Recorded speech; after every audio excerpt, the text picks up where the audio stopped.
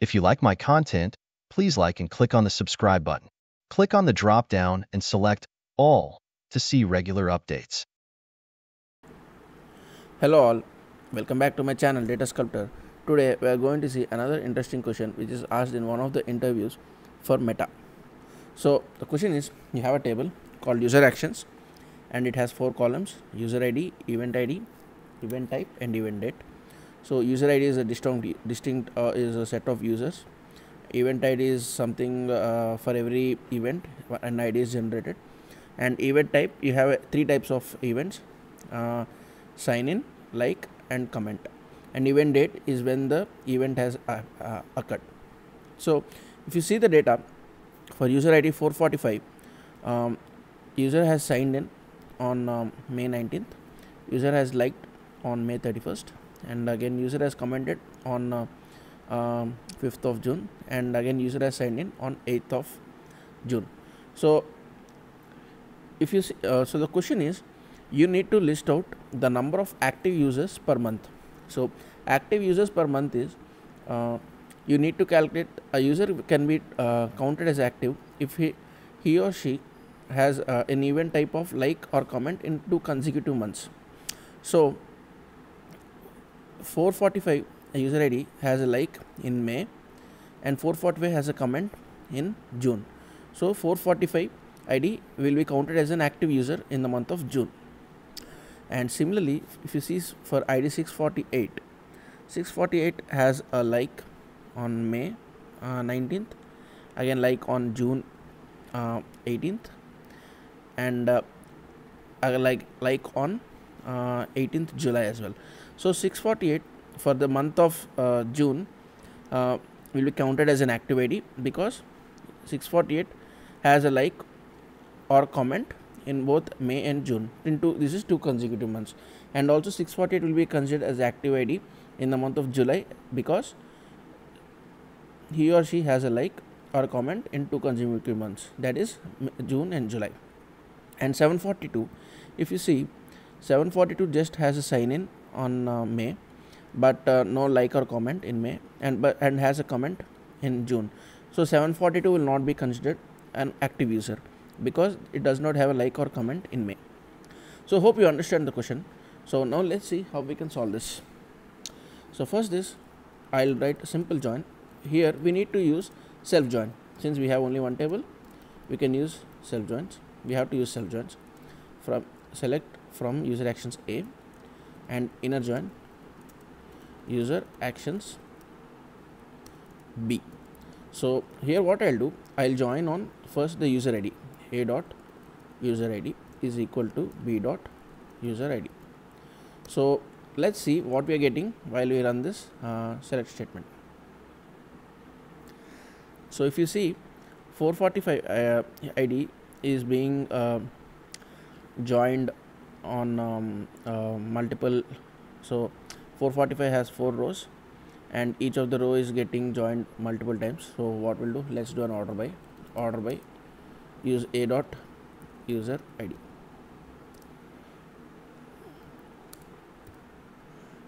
So if I run this, so what is happening, 445 is coming 16 times because 445 has 4 rows and it is a Cartesian product is happening with the same user ID. So now what I'll do, I'll add one more and since we want to count the number of active users per month, so what I'll do, and month of A dot event underscore date is equal to month of B dot event underscore date minus 1. So here what I'm doing, so here in the first row I will consider the fifth month, and in the second join I'll consider the 6th month. Since we want consecutive months, we have to consider May and June, and similarly June and July. So in the in the first join it should be the previous month, in the second join it should be the current month. So when I run this, some of the rows will be still eliminated. And let's see order by A dot user ID. So when we use this, let's see how the data is getting filtered. So if you see user ID 445, user ID 445 is having a like and sign in on May as discussed, and also comment on June, and similarly like and sign in on May and sign in on June. Okay, so now since we still want to filter out this data, because we'll consider a user ID as active user only when event type is either sign in, like or comment.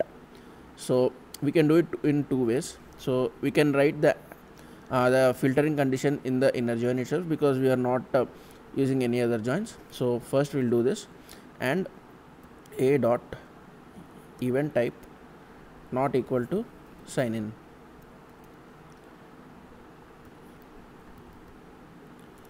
So when I run this, what are we getting?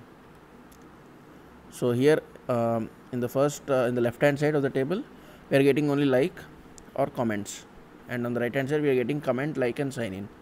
So still this sign in will still not work. So still what we have to do, and b dot event type not equal to sign in. So if we run this, what are we getting? So yeah, if you see here, 445 user is having a like in May and comment in June. So 445 is a active user in June, and similarly 648 is having a like in May and like in June, as well as a like in June, as well as like in July. So as per this logic, so let's see in the original table if this is if this data is correct or not. So if we validate, what we are getting, 445 and 648 we have validated. So let's see for other users. 742 will not work, because 742 does not have a like or comment in May, and similarly for 745 will also not work, because so it does not have a like or comment in June. So this is the correct data. So now if I run this, so what we have to do, still we need to get the month. So month of here we need to take the b dot event date, because this is the latest month and this is the previous month. So we want to count the data for the latest month, because we are counting the data as per the latest month and the previous month. So month of b dot event underscore date as event month, comma, count of b dot distinct b dot event user underscore id as user count. And now I'll keep this in group by. We have to keep this in group by month of the event date. So if we keep this, so if you see in the event month of 6 we are having 2 user count, and event month of 7 we are having 1 user count. So now earlier we have kept this as explained earlier, event types condition in the AND clause. Now let's keep it in where clause and see if both are working the same or not. So even in where clause also it will work, but as a best practice I would suggest you to keep this in AND clause itself, because as per the order of execution, first the from condition will happen, then the join conditions, after that the where conditions will happen. If you are having multiple joins, so what will happen, it is always good to reduce the data in the joins itself rather than pushing it to the last in the where conditions. So this is how it works. And now you might have a question, what will happen if we keep just the instead of using the month function, what will happen if you just keep the event date? Will it give the correct result? It will not give the correct result, because we need the granularity at the month level and not at the date level. So we have to always use the month level, month of b dot event dot date. So this is a question which is asked in meta interview. So hope you all like the question. So you can also write it using CTs. So in the first CT you can filter out for the months, and second CT also you can filter out, and uh, I mean you can filter out for like and comment, and second CT also you can filter out for like and comment, and then join. But I would not suggest that, because we can easily do this here, and instead of creating CTs and all, that is very clumsy and big code, and this is a small code and a simple code. So if you have any other better solution, you are always welcome to keep it in the comment section. And as usual, if I like a particular solution which is not this solution, I will call out the next day when the video is posted. So hope you all like this video and also my explanation. And if you like my video, please like, share, and also subscribe to my channel. And also one more thing, I have added the feedback form in the description of every video. So I would request every viewer to provide their feedback, so that it will help me grow the channel. Thank you. Have a nice day.